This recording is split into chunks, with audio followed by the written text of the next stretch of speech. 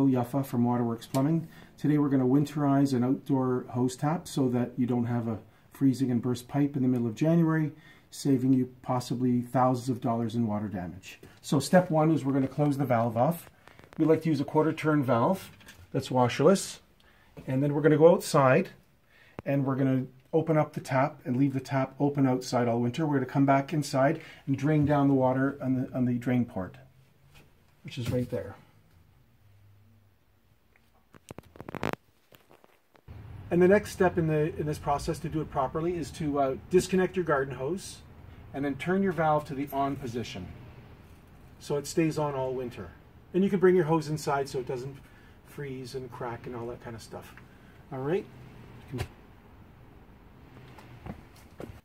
And the last step in this proper process is to open up the drain port on the side, which is right here, and drain the water into a little cup, as we're going to do right now. If we can get this cup in here. We're going to unscrew the little drain port. There's a bit of water in there.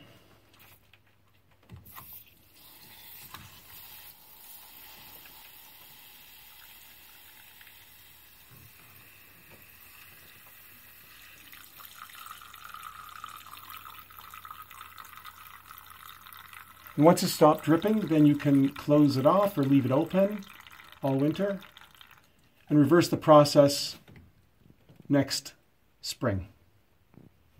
Get this out of here, a little tight, and that's it.